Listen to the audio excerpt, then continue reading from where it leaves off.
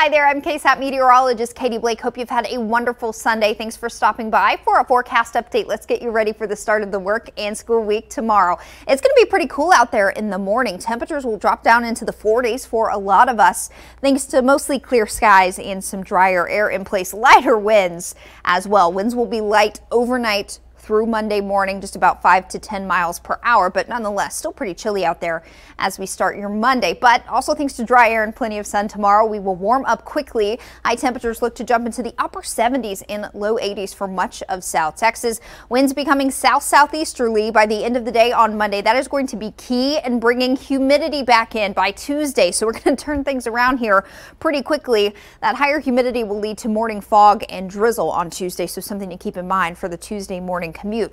Our next cold front moves through Tuesday night. This will bring another chance of rain, low-end rain chances late Tuesday night into early on Wednesday. And then very similar to today behind that front, it'll be quite windy again on Wednesday and potentially significantly cooler as well. We could see highs limited to the mid to upper 60s Wednesday afternoon. We'll keep a close eye on that for you. And if you're looking ahead to the Easter weekend forecast, for now, things look pretty quiet, but of course, we'll keep you updated there as well. Have a good night. Mike Osterhage will be in first thing tomorrow morning on Good Morning San Antonio with the very latest forecast for you. GMSA gets started at 4:30 a.m. Good night.